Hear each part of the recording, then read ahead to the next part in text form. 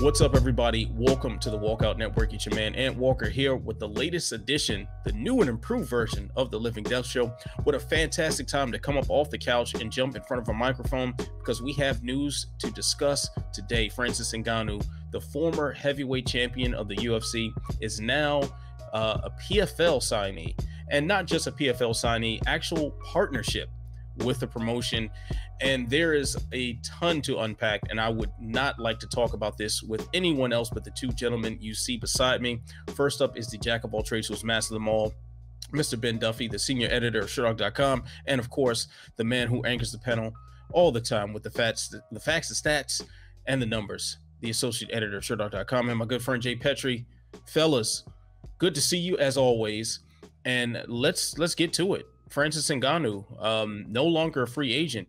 What was your first reaction when this news broke? That it was PFL and not boxing, not one championship, not any other big name in the fight world? Well, it sort of is boxing, considering that he's probably not going to fight for PFL until at least 2024. I mean, he's already projecting he's not going to fight for PFL until 2024 because he's going to box this year. And now the idea is being thrown out that he might take a warm-up fight or two before he fights a Tyson Fury type, which could push it into late 2024, into 2025. I mean, it is heavyweight, but at the same time, we're talking about a 36-year-old man. That's just me like adding some qualifiers to your question. I was shocked. Who breaks this kind of news at 4 in the fucking morning? Like, where was this the right time to break news? In what part of the world? I just in the middle of the Pacific somewhere. I mean, luckily I'm awake at 4 in the morning, but dude, like what? Maybe this was maybe catering to his fan base in his home continent of Africa. I don't know what the time zone breakdown is to where he is from when that news broke, but he's also, the chairman of PFL Africa. Yeah. So this is now it is. So this is big news for the African market, just mixed martial arts as a whole in that continent, that the PFL is making a push there, and they've got a star like Ngannou at the helm. Jay, what did you make of this news when you first heard it? There's obviously so much to unpack here. One of the things I was desperately searching for was some kind of number, some kind of any specific information to tie this down to, because the terms weren't disclosed, the time when he was going to fight again weren't disclosed. There was very little in actual specifics, which, I mean, we know how these things work. It's a multi-fight deal, blah blah blah. So we know that the only things we really know is that according to this agreement, that's what we can follow, is that Ngannou is supposed to fight for PFL in the MMA section 2 or 3 times starting sometime in 2024. And the stat of the week, therefore, if it's the quantifiable number, is 2 or 2 million, depending on what you want to go with it, because the only other real statistic that came from it, and I think it actually didn't come from the release. I think it came from MMA Hour, or one of his interviews he did, because it was, he's running the gamut today, where his prospective opponents in PFL must make a minimum of $2 million to fight him, which, boy, oh boy, if that didn't open the floodgates. I see there's a recent a free agent that the UFC just, we knew it was going to happen. And it was based on his unsuccessful performance this past weekend. But I don't have a bottle with me. You got to pour one out for Chase Sherman. Or you light a candle for Chase Sherman, because Chase Sherman's on the market, baby. And you get a 15-fight UFC veteran, you got yourself a stew going. You're going to have, like, some shrimp toast going, because he is just going to be smoothed out on the canvas if you put him in there against Francis Ngannou. I mean, there are a lot of people that are going to be volunteering to get their chin checked with this news. Like Verdum already posted an elaborate video. Yep. I mean, Verdum is already, and he's already, you know, taken the PFL juice. If you look at his most recent photos, so I think he's physically already preparing himself for such a conquest. I mean, there are a plethora of heavyweights that matter, at least name value, that sort of makes sense again for this sort of thing. I mean, we've discussed some of these names before. Roy Nelson just had a successful bare knuckle MMA debut about a week ago. And Gamebred's bare knuckle promotion. I mean, I wouldn't be surprised if he got the call. We mentioned Fabricio Verdum. Your boy Juan Adams. You know, I could see him coming off the couch for this one. There, Chase Sherman, as we mentioned before, and then those last two names are sort of the lower end, but they fit the criteria to have UFC vet versus the lineal UFC champion. Kind of hard to not be intrigued by that, don't you think? Like, I mean, obviously we're diehard fans, so we were going to have a more nuanced approach to it. But if you're just the regular guy who wants to tune in and see this guy that's built like an action figure go out and just lamp somebody, and you know he's got some tension with John Jones in the UFC and whatnot. Yeah, Chase Sherman makes sense. Fine, throw him in there. It makes a lot of sense. I mean, they just didn't PFL just sign Cedric? I'm gonna screw up the Dumais. Yeah, so there are names out there that the PFL can reach out to that we'd be intrigued by to see this. But being intrigued by this is not really the point. If you're Francis Ngannou, I think it's just keeping your name out there and lamp people and get paid. And I think that's check. He's checking all the boxes there. Agree. I think this is probably, like, I was pleasantly surprised as somebody that wanted him to land someplace where he could make money and I could see him fight. I was pleasantly surprised that he'd end up with PFL. I kind of figured that wasn't going to happen. I have the feeling that once the details of this deal come out, it will turn out that Ngannou signed for less money than he probably would have hoped a year ago. I think he got out there into the market last year, walked away from his title, had his, list of his, I'm not going to say demands, it's like his wish list that the UFC couldn't or wouldn't meet. And he made the rounds. Like, Bellator talked to him and then publicly expressed non-interest. One Championship talked to him, publicly expressed non-interest. BKFC did. I think he probably pulled in with PFL as kind of the last port in the storm. This was the last promotion with anything resembling the financial ballast to give him a number that wasn't insulting. And he is getting, like extra sprinkles on top. He gets the president of PFL Africa deal. He gets to box, which was a major sticking point with the UFC. But I don't know, man. Like, I am glad that he got this deal. I hope it keeps him in the public eye. I hope it's going to end up paying him a reasonable amount of money. But yeah, like, I didn't even expect it to turn out this well. I thought Ngannou was going to end up getting really the short end of the stick. Yeah, I'm right there with Ben. I mean, I think even on the show, I so much as said that he's going to be back with the UFC because it's just nobody that can really fill out, what he's looking for and pay him the way that he wanted to. Like, it's very specific that we don't know how much PFL is paying him. That is a very intentional move, because if we're being honest, if he took less than half of, there was the John Jones $8 to $10 million money that was floating around and all that, the chatter we hear about. If it was like 2 or 3, if it's like 3 or 4 mil, in theory, that would devalue his stock because he took less money than he was kind of going for. But It's more money than anybody else in the sport is pretty much making, and it's PFL.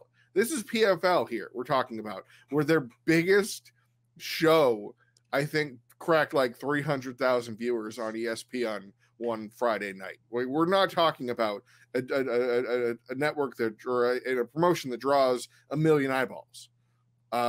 If I mean, this is a very, I guess partisan is probably the right word, source, where Chris Cyborg stated that she had the numbers for the PFL pay-per-view, and it was something like 12 to 14,000 for when they charged $50 to do it. I don't believe that's far off from the mark. And that's not paying for anything. If you're doing $50 times, actually, if you're doing $25 times 10, 12 to 14,000, that's not paying for, you know, the price of admission or for these fighters. So I'm surprised that PFL was able to come up with this money, but there's a big question mark here. PFL, so they signed Kayla Harrison, they signed Paul. Actually, the Kayla Harrison thing is kind of actually up in the air, because from what she was saying, her contract with PFL is done at the end of this year, and she's not fighting in the tournament. So what is she doing? Is it just going to lapse? Is it over? I don't know. And then the Paul brother, whichever one the Paul brother is, that's not a roster. That's not a pay-per-view plan. That's a fighter.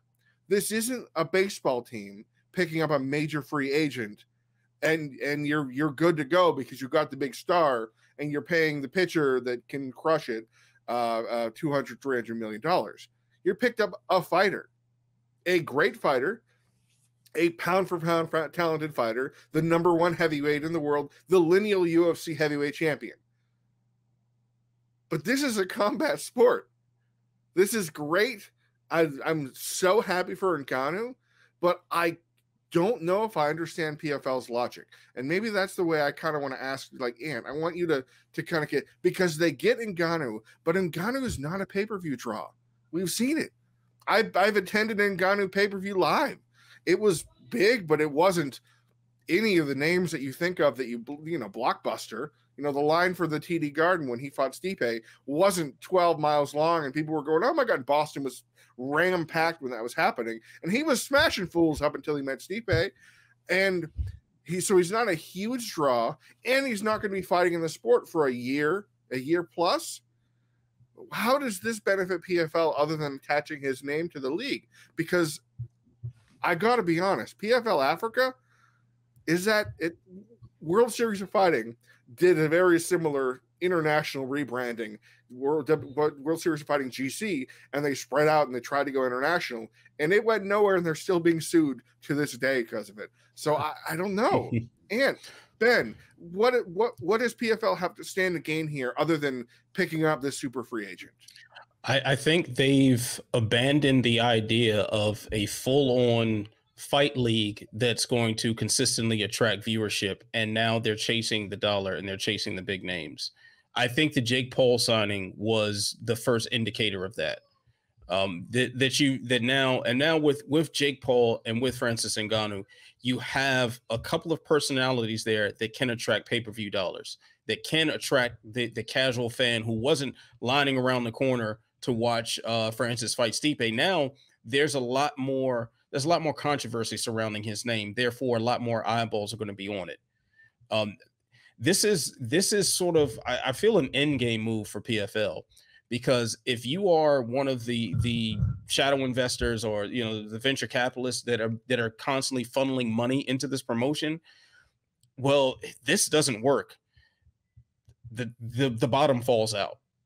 From what I can tell, and we've heard rumors of PFL being in financial trouble several years ago. I know we amongst ourselves heard separate things from separate people and kind of discussed, like, well, it doesn't sound like that they're exactly just swimming in money right now. That I would assume that venture capitalists are looking to see if this is worth sinking any money into any further, and this is sort of that last ditch effort to get things going. Now, as far as Francis himself is concerned, I think the results of this validate a lot of the things he'd been saying from jump when he was running into these roadblocks with the UFC. I think the money that he's getting paid, I'm sure it's more than 99% of UFC fighters are making, even if it's not the 8 to 10 million that we heard that was offered to him for the Jones fight. But the fact that he is willing to sacrifice $1 to $2 million that certainly would have gone in his pocket to give to the other guy says a whole lot. It says that he didn't necessarily want the biggest check to say, hey, you're fighting, here you go, here, take this boatload of money. No, he wanted a seat at the table. That's what he wanted. That's more valuable to money than him right now, from what I can tell, because this is the clearest indicator that it is, that he is guaranteed his opponent a purse. Now, correct me if I'm wrong, gentlemen, I cannot recall any time a fighter negotiated that before knowing who the opponent was. This isn't a Mayweather-Pacquiao situation where you've got two of these huge superstars that want to meet each other, so they got to figure out who's going to get paid what, or Fury and Wilder, and who's going to get paid what, and their teams have to sit and negotiate with one another. Like, no, this is one lone person who could have taken $1 to $2 million more. It says, no, I want to give that to my opponent. That's someone who's being like proven to be selfless. Yeah. Like, that's literally putting your money where your mouth is. Because his mouth cost him $1 to $2 million. Pause. Yeah. So I think this sort of validates a lot of what he was saying and confirms that he came to the negotiating table with the UFC demanding things for other fighters, and they weren't willing to meet it. The UFC seemed like they would rather, here is $10 million, an unprecedented amount of money to just guarantee someone that's not named Conor McGregor, which, quite frankly, I don't know if Conor McGregor was guaranteed that much. It just got more on the back end, but another story. Like, so you're telling me that the UFC was willing to give him just $10 million guaranteed, but nothing, like, no, you're not having a shred of power in this organization. Like, he's a part owner. Yeah. He's an executive for the company now. Mm-hmm. Even if this is a venture that fails, this is something that this has given him exactly what he wanted. But I'll tell you, gentlemen, when I was pretty certain that we were going to hear some news about Ngannou, as I saw Deontay Wilder and Anthony Joshua's back and forth turning up in volume, which I think happened in the last week and a half or something like that. We started seeing them going back and forth more, and you're hearing things about their negotiations. That's when I was like, oh, I don't think Wilder and Ngannou are going to see each other next. Now, looks like Wilder is still in the plans for Ngannou, but somewhere down the line and tune-up fights and all that stuff, like, no, this is the moment I heard that, okay, Wilder and Joshua are looking at each other. Well, that means that Ngannou is probably going to come out the rabbit hole with something real soon. Just to follow that up, I know, Delphi, you have something to say. In 1 minute, currently, right this second, so it'll be old news when we publish and go. In 1 minute, allegedly, Dana White has a breaking news announcement, which is going to be a big fight, a Chandler McGregor type of thing, because you know how these things work. That's why I mentioned, because it's exactly what you said. It's Wilder and Joshua turns out, so Ngannou has to strategically keep him. If Ngannou said they've been verbally this has been in the works for months, this was a strategic time to drop it. And I would say to keep him in the spot, in the focus, to launch this announcement was very intentional. To kind of turn it back though, because I know that I'm actually really curious Ben's thoughts. Ant said it very well. He reserved himself a spot at the table. But Ben, did he reserve himself a table on the Titanic? Or something similar? I should know better by now, because PFL's embrace of the season format when they completed the transition from WSOF almost exactly coincided with my entering the MMA media space in a professional capacity. And so I've been enjoying PFL for 5 years plus now and asking friends and colleagues literally every year, do you think they make it another year? So I should know better by now, but I still think it's worth asking. Does Francis Ngannou ever step into a cage for PFL? That's a really good question. Yes. I like that question better. I think you're probably right. I mean, I just pointed out that the sky has been falling in somebody's opinion for literally PFL's entire existence, and they keep soldiering on. And frankly, they keep making pretty big moves. But here, they're literally pushing this a year down, not necessarily a full year down the road, but into the next calendar year. And there's a hefty, at least implied price tag assigned to it. Like, if we know that Ngannou's opponent is getting $2 million, he's certainly not getting less than that. Like, it'll be interesting to see what kind of financial shape PFL is in this time next year. Well, if you're one of those venture capitalists, you keep this going until you figure out whether this Francis Ngannou gamble pays off. So I think at the very least, things will run until we see Francis Ngannou stepping into the cage. If I remember correctly, one of the numbers that we were kind of given about this arrangement was, in addition to the money that he'll be making, Ngannou is going to be eligible for, is it 50% of the revenue of the event or something? The gate revenue. I forget which breakdown it was. If it was about a boxing type deal. If it was a boxing type deal, it was a 50% kind of situation. Now, I thought Paul had a similar arrangement. So how? Well, yeah, I mean, everyone that signs one of their super fight contracts is supposed to get a 50% split of revenue generated by their fights. Right. So if that means that Jake Paul and Francis Ngannou fight in the same card. No, that means that they fight on separate cards, but each one can be used to help promote the other. I can't imagine PFL would have multiple pay-per-views that aren't involving those guys. Just because I mean, you're probably right in terms of a logical perspective, but I just can't see PFL devolving into a 6 pay-per-views a year kind of company. I don't know. I don't know if there's a market for them.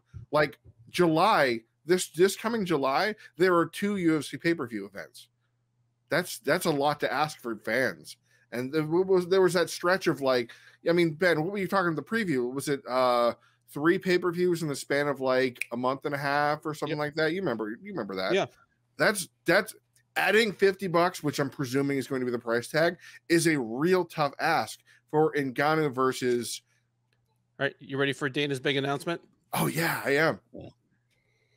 Poirier versus Gaethje 2 in Salt Lake City at UFC 291. Okay. Great fight, but okay. All right. Okay. Sorry, we're still talking about Francis. Right. Yeah, let's keep talking about Francis Ngannou. Also, nice try, Dana. Also, Aljo versus Sean O'Malley in Boston, headlining in August, and the co-main will be Weili Zhang versus Amanda Lemos. Okay. They're all right. I guess something went wrong trying to get a fight going in China. Yeah. All right. Well, whatever. So, back to Ngannou. Still. Oh no! Hold on. Tony Ferguson versus Bobby Green. Tony Ferguson versus Bobby Angeles Green. County. Bobby King Green. Okay. Or versus King or whatever his real name is now. Michael Chiesa. Whoa. This is okay. Sorry. I know we didn't talk about Ngannou. The Utah 291. Just no freaking way. Poirier versus Gaethje is for the vacant BMF title. Oh my God. That's the main event. Wow. Oh wow, they pulled that one out there. Apparently, that's the main event. Oh, apparently, that's the main event because the co-main event is Jan Blachowicz versus Alex Pereira, Paulo Costa versus Ikram Aliskerov. That's interesting. Tony Ferguson, Bobby Green, Chiesa, Kevin Holland. Yeah, dope fights. Fantastic. Let's talk about Ngannou. Yeah, but I mean, seriously, we're talking about one entertaining card versus something that, if it succeeds, changes the landscape of the sport. I feel like this is probably a good question if we want to kind of circle the wagons here, because we want to keep it to like a half-hour show. How do they arrange for him to fight somebody? Like, Is it a free agent? Is it that PFL hopes that this 2024 delay is actually strategic to get a UFC fighter to fight out of his contract to then be attracted to a PFL $2 million fight? Is it Ben Rothwell who very openly clamored for the fight? How do they do it? What do they do? They've done it already. Yep. By putting out the information that Francis Ngannou's opponent is going to get a minimum of $2 million. That means you've got enough people that are going to stand up and say, yeah, I'll take. I guarantee you, Alistair Overeem everybody right except now, for John Jones is like, Yeah. that's more than I make. 8-year deal for that guy, or eight fight deal for Jones, so he's stuck. Alistair Overeem just woke up from what Ngannou did to him several years ago, and he would volunteer for that all over again for $2 million. He don't remember. Of course he did. Like Fedor right now has closed his Bible and put up his study book for his, the degree he's going after right now, and he's taken off the sweater, and he's like, yeah, I think I could do this one more time. Put down both ice cream cones like the wooden Russian cross. Like, yeah. $2 million is a lot of money in mixed martial arts. There will be boxers, yes, that will. Oh, I'll try MMA for $2 million. This is not going to be hard for them to find someone to volunteer themselves as tribute. Andy Ruiz is like, how much I got to weigh? Yeah. Exactly. This is going to, there's a line around the corner of PFL's corporate office right now. I guarantee you that of heavyweights that are trying to get on this to fight Ngannou and get that $2 million. Because one of the statements, I think it was Don Davis or a Don Davis alike person, stated that one of the intentions was that the winner of 2024's or 2023's heavyweight tournament season would then get a shot to fight Ngannou. That's the prize at the end of the rainbow. But to quote Keith Schillen, who Ben's co-host on the Schillen and Duffy show on Sherdog, he killed me this morning because I read his tweet seriously until I realized it was not. It came out at like 8 in the morning. I would die. He said, quote, "I'm so excited for Francis Ngannou fighting for the PFL. When I think of top MMA fights, I think of Ngannou versus Mo Green or Ngannou versus Ante D'Elia. And Ante D'Elia might win the PFL season again and could be the next opponent." I'm telling you, man. It doesn't help that like half their best fighters just barely popped for a whole pharmacy worth of shit. Like hey, but you know what? He's going to make his debut after the suspension should have already been served out from the commission. And I mean, like I'm sure Verdum is like, "Whew, glad I wasn't in the pool for that," because you've seen that dude recently. Yeah. I mean, he's living his best life, and now he's like running out to the bodega to get some cleanser tea. He's drinking cranberry juice by the gallon. I mean, Bruno Campoloza tested positive for a testosterone modulator. Like, we're talking like you gotta. This like, is like you got mofos testing positive for technology. Like it's got like a chip implanted at the base of his skull. It's like someone tested positive for being a cyborg. Like, Skynet positive. I swear, man. So before we wrap things up, I want to get just very briefly to sort of the reactions that we've seen, namely the reaction of one John Jones, the one guy you probably say is Francis Ngannou's biggest rival without ever actually laying a hand on him. So gentlemen, John Jones tweeted out something to the effect of like, how can you call yourself the baddest man on the planet from across the street? To which Ngannou very, very just on his reply, then come across the street. Fellas, am I being hyperbolic when I say this is exactly why there will never be a union for mixed martial artists? Because we have one guy who, in very recent memory, was highly upset with his contractual status, was very public about it, and sat out, actually consulted the services of Richard Schaefer, a guy who was very, very deeply embedded and respected in the boxing world, most notably with Golden Boy. And this was his plan, right? Now someone else is on it. Now you got problems with it. Why are we doing this, fellas? Because it's a sport where everybody sees it everybody sees everyone else as rivals, just literally in competitive terms, and they see it as a zero-sum game. I mean, we're talking about people that are competing for 1/6 of the UFC's pie, like, and all they see is like that 16% slice of pie that they're fighting over, and ignoring the other 84%. It's wild. It's the mentality that, well, I'm in the lifeboat, now I'll pull up the rope.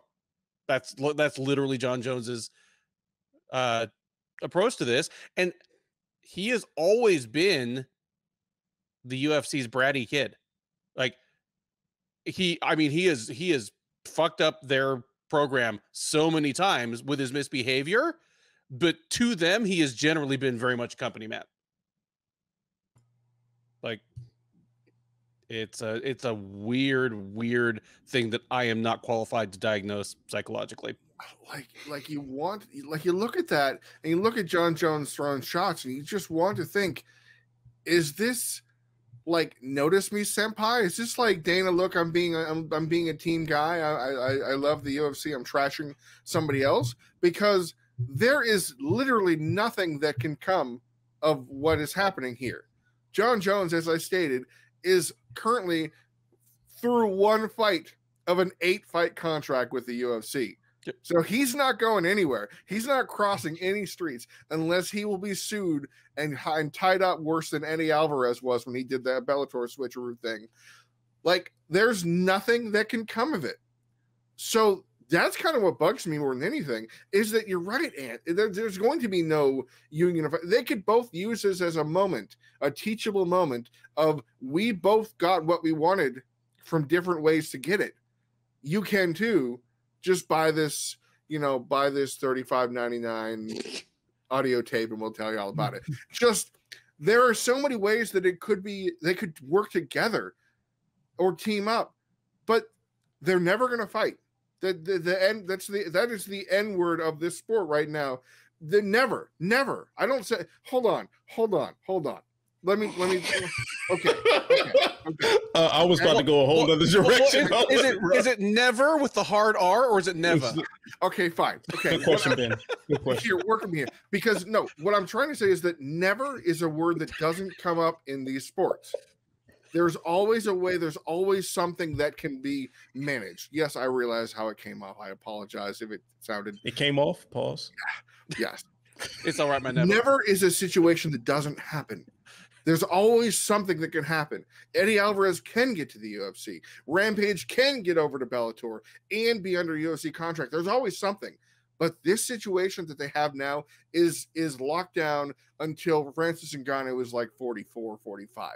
And I don't think he's going to be fighting that long. So just in terms of logical and anything about it, it just feels like you're keeping your name in the news more than, yeah. I don't know. I mean, Jones is also,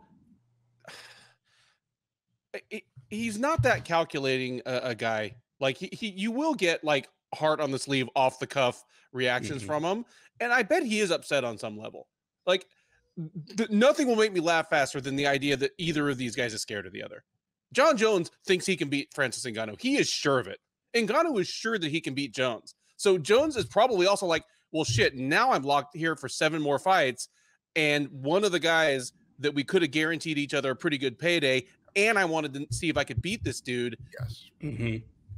Is not going to be one of them.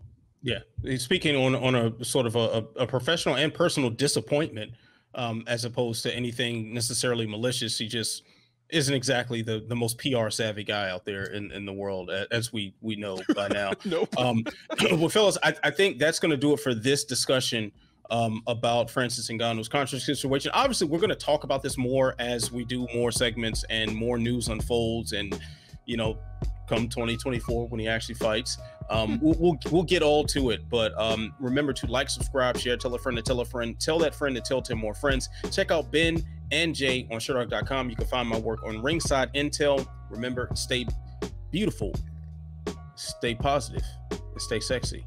I'll see you when I see you. Peace.